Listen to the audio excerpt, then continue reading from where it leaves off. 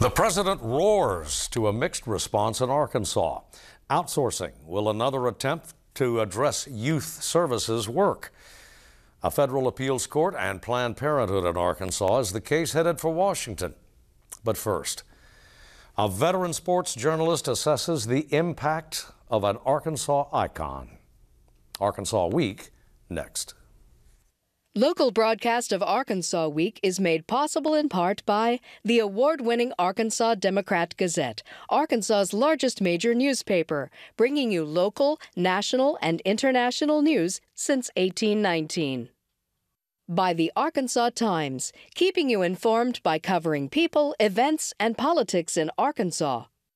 By FM 89, KUAR in Little Rock, with in-depth news reporting, analysis, and discussion each weekday.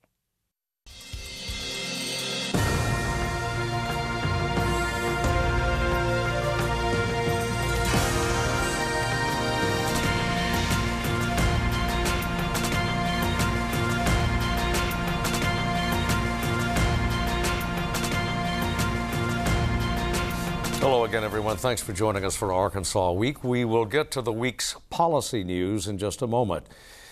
The constant viewer knows that sports isn't usually a topic on Arkansas Week, but this has been a remarkable week in that it marked the passing of an Arkansas icon. And here to joining us tonight to talk about his place in Arkansas history, that being J. Frank Broyles, Harry King. Longtime sports columnist, reporter for a half dozen Arkansas news agencies and now writing for the Gatehouse Media. Harry, you've spent a working lifetime in sports journalism in Arkansas. This is not a softball. I'm not lobbing one. Who was Frank Broyles? Visionary. That's the first word that comes to mind. And a unifier of the state. If you think about when he arrived, it was December of 57. If you ask around the country in 57, what about Arkansas, the first thing we'd mention is Central High School. It is.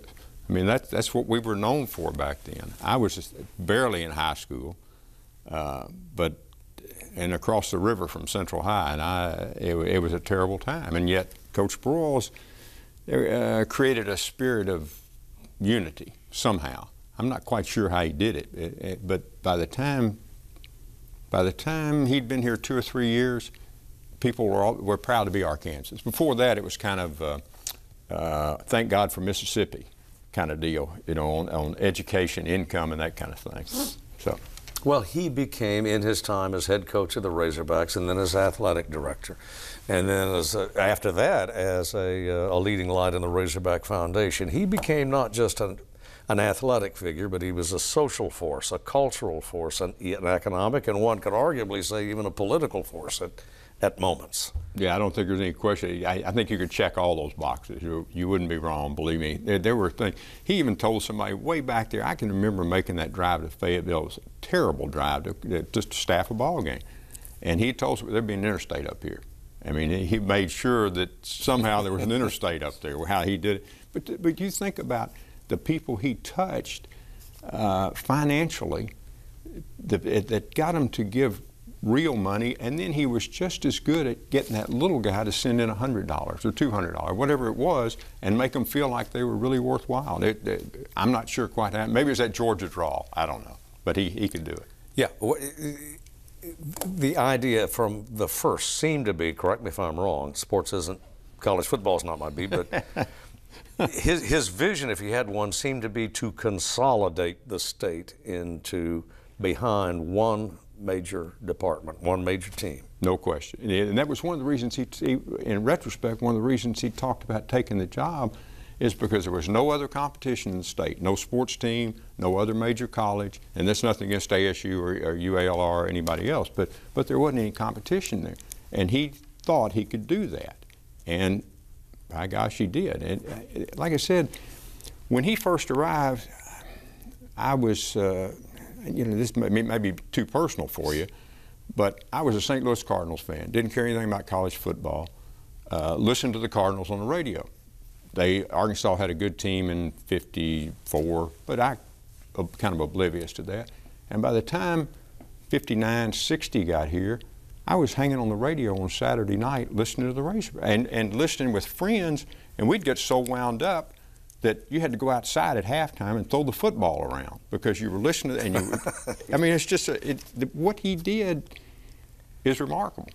I don't mean to throw cliches out there, but remarkable comes to mind. Yeah. Do you? And this probably should be noted as well.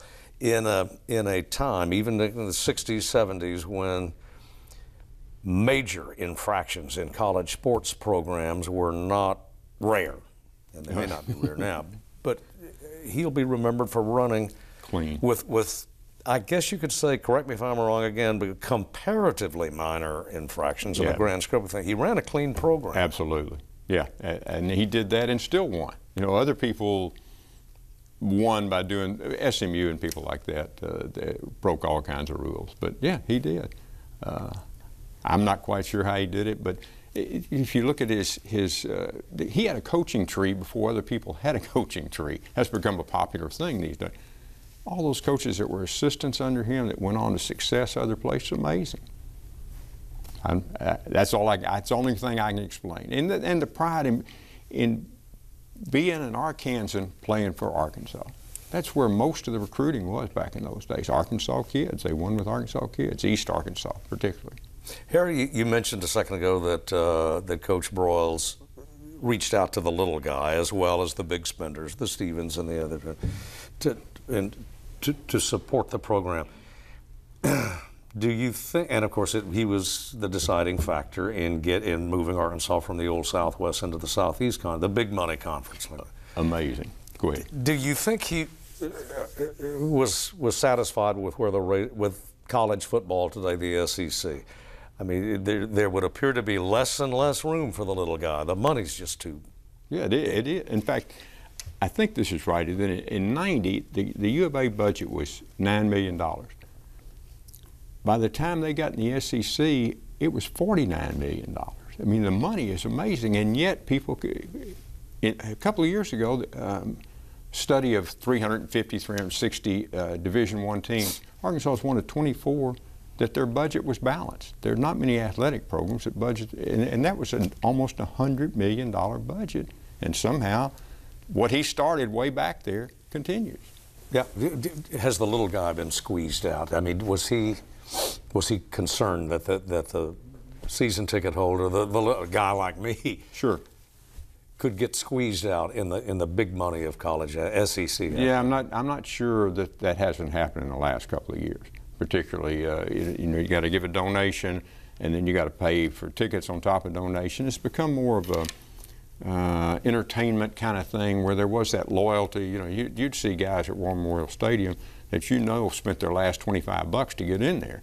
And now it's sit behind the glass and criticize, and the whole dynamic of college football, of college athletics has changed. Everybody second guesses it. Well, he didn't ignore academics either. I think I can recall him leading a campaign for the Fayetteville Library, UA Library up there. Yeah, and at some point they started giving money back to the university. They were doing so well with the athletic fund that they've actually given a couple of $1 million a year back to the university.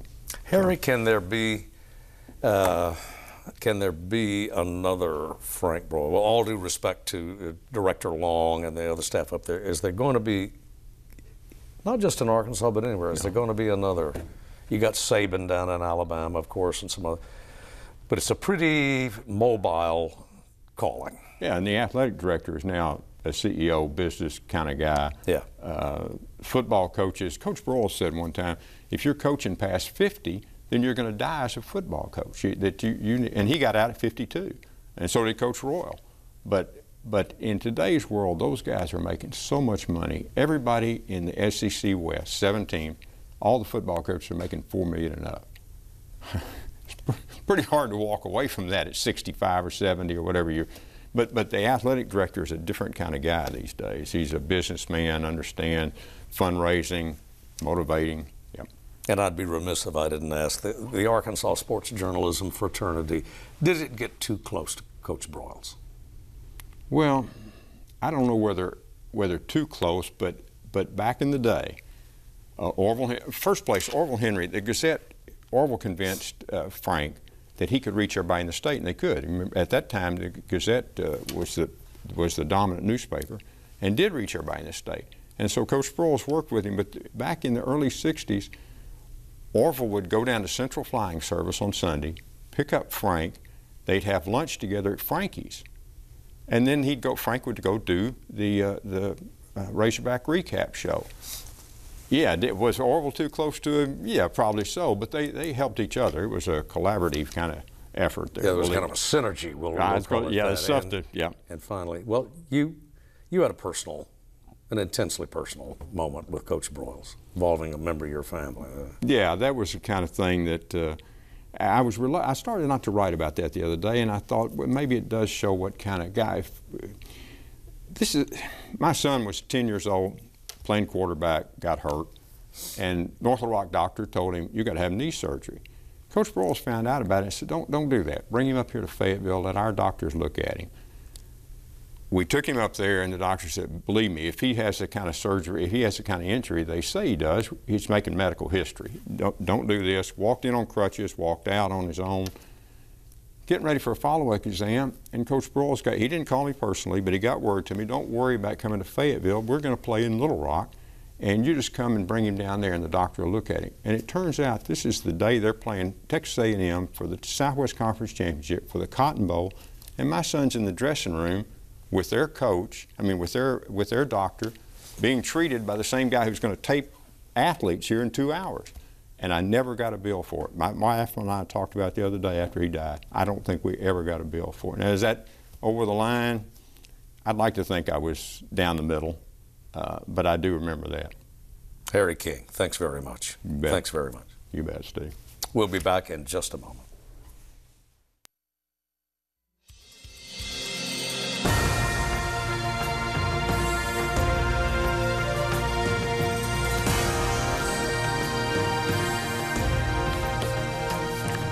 Back now with our panel and some of the week's other news. Sarah White's Kodachek joins us from Arkansas Public Media.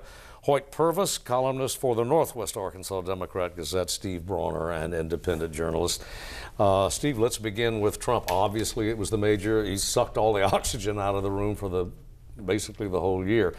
But our peg, I guess, basically 2 in Arkansas, 1, and that's the decision by Walmart to put some distance between well, it no longer even exists, the business panel, and also the quiet reaction, by and large, from Arkansas Republicans to the Trump Tower outburst. Oh, we had, the president's 3 sets of statements on the Charlottesville events, and at first, Walmart CEO Doug McMillon said that, Walmart but backs away from these statements, but we're going to stay on this council that he was a part of, that's Business Advisory Council for President Trump.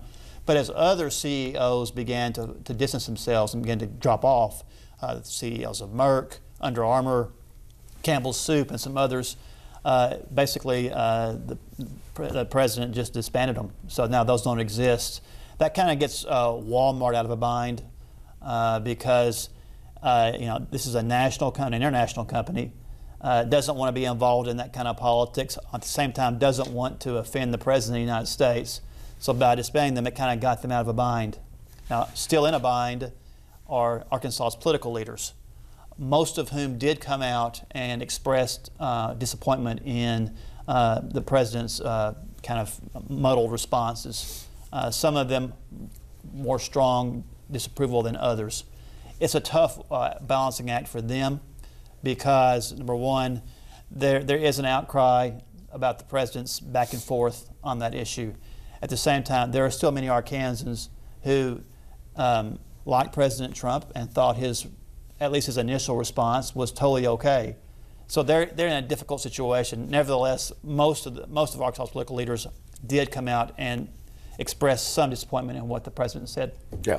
I mean, maybe a slightly different take on Walmart, Doug McMillon, the CEO. I thought that was a very significant development because basically, and you can say, well, that Walmart needed to do it but the point is, Walmart generally has steered a very narrow course when it comes to politics, except on things that directly impact Walmart. This was more in the nature of a statement of principle, I thought, and a very good one. And I think it sort of helped set the tone.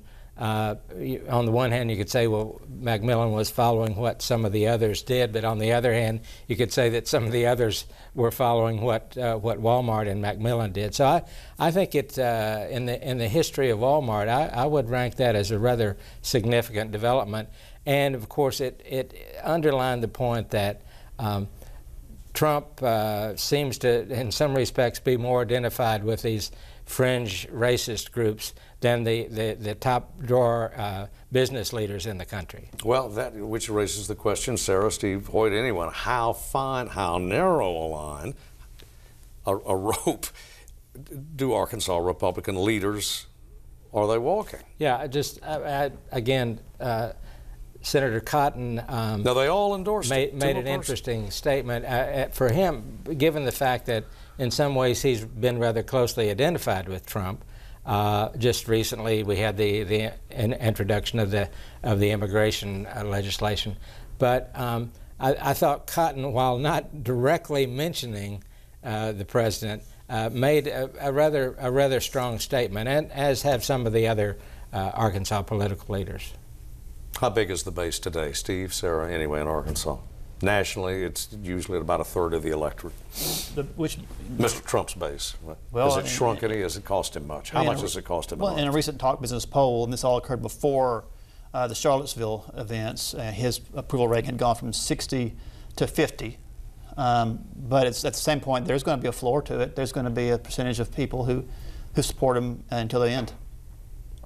DYS, the Division of Youth Services, we've got to move along. The Hutchinson administration announced this past week that it's outsourcing youth services. This is the second time in like the last 15 years, Steve, Sarah, that this has been done. Well, in 2016, the state was unable to complete a contracting process with a group of nonprofits and an outside bidder. The nonprofits had been running the services for decades. And since then, when the state, as a result, took over, there have been issues reported about the process of getting services going through the procurement through the state, a delay in mental health services and just basic provisions. And the governor came out and said that the DYS has made huge progress and that things are going well. But the reason they're going for an outside bid again is that they think that a contractor can be more efficient. So it's not clear entirely, what's evolved in that line, but going to reopen the bid and have a clear process, clear criteria for what they're looking for from providers. Yeah, Steve? Well, not to mention high-profile escapees. Government does hard things, and this is among the hardest. What do you do with young people who presumably are not at the age where they're completely responsible for their actions, and yet their actions have been, crimes? Yeah. What do you do with that? They need to be educated. They need to be brought into a different place in society. But it's very difficult. It's very expensive. The failure rate's pretty high. So we're going back and forth a little bit, trying to figure out the best way. How do you experiment with this? It's just an extremely difficult situation, and so there's going to be a review, and there's going to be, back to a privatization of who runs the facilities. It's difficult, and it's always going to be difficult. Is this a fiscally driven decision? The last time the outside bid was about twice as much as what the nonprofits had been charging the state. So that kind of opens the question, would an outside private company charge considerably more than the state could do the job? I don't know. Okay. Well, the larger question of outsourcing, it's been, I don't want to say the vogue, but it's been the vogue in some quarters anyway in the last really quarter century, that functions normally, traditionally assigned or shouldered by government turned over to the private sector. Sometimes it works, Hoyt, sometimes it doesn't.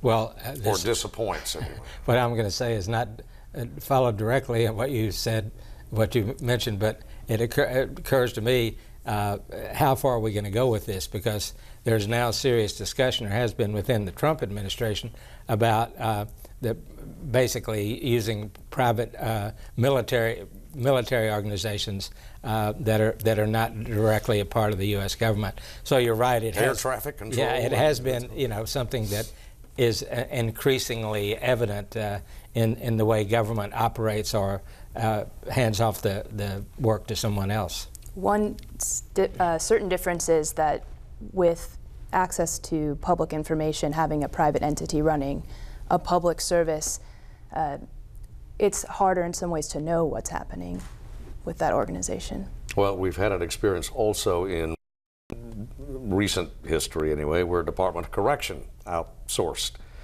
The result did not satisfy the General Assembly, and as a matter of fact, the General Assembly wasn't terribly satisfied with the way DYS was administered when it was in private hands. The danger, of course, when you make this kind of service profit-driven, then there becomes an interest in creating more of the service, and we don't want more prisoners unless it's just bad people going to jail. You don't want there to be incentives for there to be more prisoners, and so that's the dangerous tightrope you walk with this. At the same time, sometimes the private sector does do things more efficiently than the public sector does, and that's what you hope to accomplish with this. Another significant story of the past week involves Planned Parenthood and state Medicaid funding. The Honorable Judge Baker of the U.S. District Court, Eastern District, for a second time enjoined the state from enforcing the Hutchinson administration's directive forbidding any further Medicaid reimbursement. A second time, the Eighth Circuit has said, no, you overreached. So where does this thing stand now? Standing, literally, was the court's, I think, initial problem, the Eighth Circuit's problem. Well, a couple of things to be said. One is that funding was going to Planned Parenthood. I mean, that's what's at issue here. And the reality is this is not something that was directly related to abortions, but Planned Parenthood sort of has is a target for the anti-abortion groups. And so that's really what this was about, I think. In addition, of course, from a legal standpoint, the question is this going to go to the Supreme Court in some fashion or another? We have circuit courts of appeals in conflict. That usually is a fast track. That's usually a ticket to D.C. Well, but the Supreme Court also has, is given choices of many right. cases to listen to. So it would seem like there would be a need to do this, but at the same time, there's only 9 justices. They're not getting any younger, and there's only so much work they can do. Yeah, the question is whether they can get 4 if there's an appeal up there. Yeah. Some final words on Coach Broyles. Hoyt, I guess with the exception of you, he was coach, was the public face of the University of Arkansas for so many years. But we have to mention, and Hoyt mentioned this earlier, something that we didn't cover with Harry King. It was Frank Broyles who opened the door to so many other sports at Fayetteville. Yeah, I thought what Harry had to say was very good, and he certainly knows the Broyles story very well. But one thing that I think really should be mentioned is the fact that as athletic director, beyond his football coaching, but as athletic director, he had a great deal to do with putting in place very strong programs for other sports, notably basketball, baseball, and particularly track and field. And I think that's something that certainly ranks among the contributions that Frank Broyles made.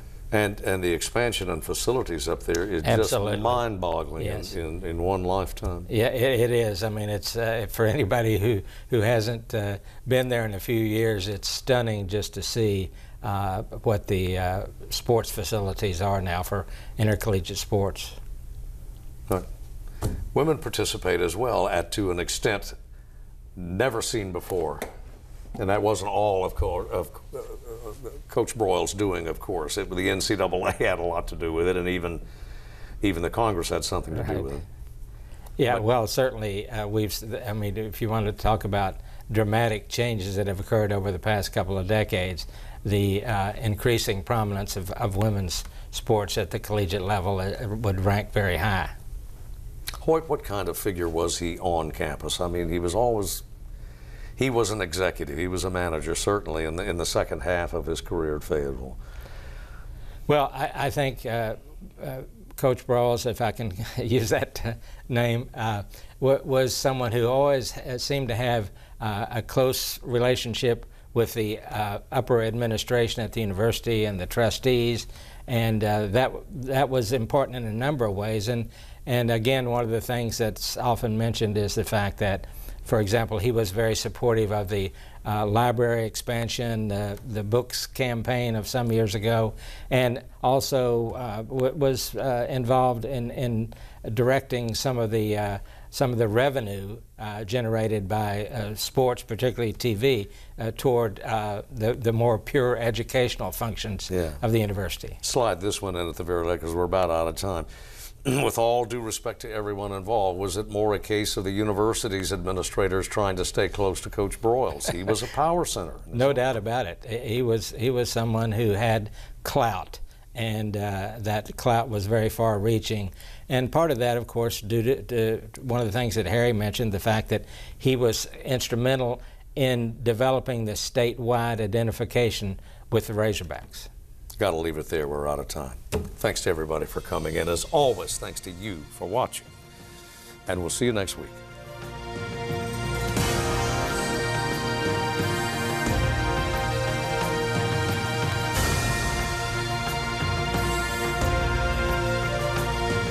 Local broadcast of Arkansas Week is made possible in part by the award-winning Arkansas Democrat-Gazette, Arkansas's largest major newspaper, bringing you local, national, and international news since 1819.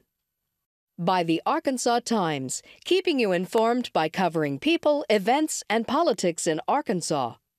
By FM 89, KUAR in Little Rock, with in-depth news reporting, analysis, and discussion each weekday.